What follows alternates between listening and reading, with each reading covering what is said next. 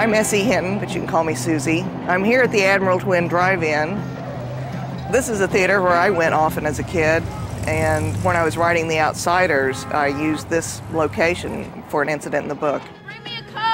I don't have enough money! This is the area where we set up with chairs like it was in my day when I was a teenager. Usually the kids that sat in front of the concession stand were the kids that walked in and paid a quarter. So you normally didn't see girls like Cherry and Marcia sitting out here. But I was out here one evening and I saw girls having a fight with their boyfriends, get out of their car and sit over in the chairs in kind of a mad huff. And that inspired the incident that I later wrote into the book, and then later we shot here at the movies. You sure you want to do this? I came here to see a movie and I'm going to see a movie. Diane was absolutely picture perfect for Cherry. She and Matt had this funny little flirtation, irritation thing going with each other, very much like Dallas and Cherry Valance did in the book. I didn't know you had this problem with yelling in my face.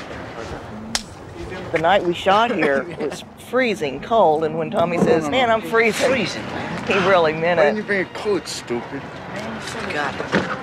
One of the funny incidents that happened that night, when Dallas falls out of his chair trying to put the make on Cherry, it wasn't supposed to happen. That was not rehearsed. In fact, if you look, you can see Tommy Howe look at Francis, expecting him to say cut, while they all laughed. But Matt climbed up like the trooper and went on with the shot. Huh? I said you're a clown. Shut up. Every once in a while it still plays at this theater, and you can see from the highway. And one time I was driving down the highway and I looked over and there was The Outsiders playing, and it was the drive-in scene, and that was a layer on layer on layer of weird. Here we are at Will Rogers High School.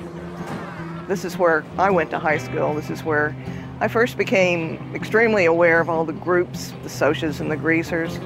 I wrote The Outsiders while I was a junior here. I wrote it for a lot of reasons. The first was I just liked to write. I loved to read, and I wrote it because I was mad about the social situation of everybody getting into their little groups and staying in their little groups and not having friends outside their groups. So I took these two extremes to write about, the greasers and the socias. When I was in high school, I saw a lot of rough things going on. There was none of this in the literature at that time. So The Outsiders is usually credited with starting the trend toward realistic young adult fiction. My job in The Outsiders, the film, well, I was greaser den mother.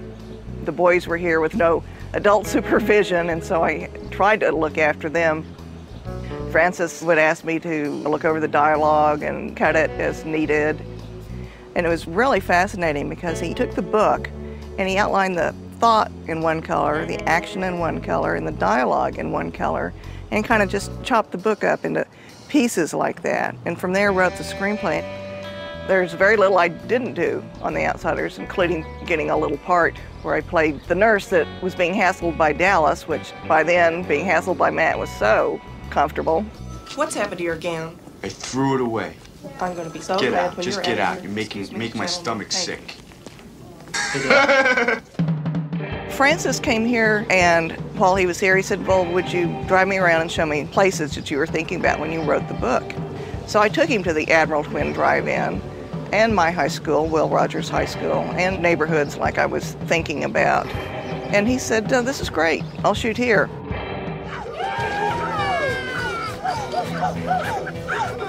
We're here at the Curtis house. This is where the Curtis brothers lived in the movie.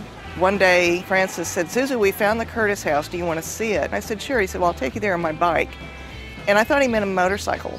But we get out there, and he had a big old fat-tired bicycle, which he put 60 pounds of camera equipment in the basket, got me on the bar, and pedaled me over to this house. And of course, we were falling all over the place, but it was a fun ride, and that was my introduction to the house. It was here that we introduced the characters one by one. And I think this opening gives us a lot more background about who these people are and what happens later at the drive-in. Hey, who's looking for police trouble, man? I just want to go see a movie like the good old days, right, Johnny? The boys were so much fun. They really had a good bonding experience. They ain't gonna hurt me no more. Soda and Pony were very close in the book, and actually the actors, Rob and Tommy, were very close during the movie shoot too. And Patrick got into bossing them around, and they got a little resentful of that, just like in the book. Concentrate on something else just once in a while. One of the fun scenes shot from this house was the night of the Rumble, when the boys were doing acrobatics and jumping around. Tom Cruise was determined to do his acrobatic stunt. He and Patrick had been practicing. But the night of the shoot, Tom came to me and said, "Susie, I really ate too much at lunch, and I don't feel well, and I don't think I'm going to be able to do this." And I said, "Well, Tom, would you feel better if you threw up?" And he said, "You know, I think I would." So I took him over to the catering truck and made him drink raw eggs until he threw up. And then he felt much better and did the stunt perfectly. We all knew he was going to be a star. He really got into it, took the cap off his tooth. Makes you look kind of tough. Beefed himself up and really got into the fights. What do you mean none of my business? It is my business. Look at my nose. This is the street where Dallas died, where he was shot down by the policeman. Action. That was a rough night shoot because Matt had the little gunshot squibs taped to his bare skin since he left the hospital with just a jacket on. And when those squibs went off, it hurt. I think Matt did a great job as Dallas. I actually recommended him to Frances. Matt and I had worked together on my movie Tex, and I was very impressed with his acting ability. He really has that little swagger that Dallas was supposed to have. It's just been amazing to me how this book keeps speaking to each new generation, because now parents are giving their children the book and saying, "I really liked this when I was a kid, I bet you will too."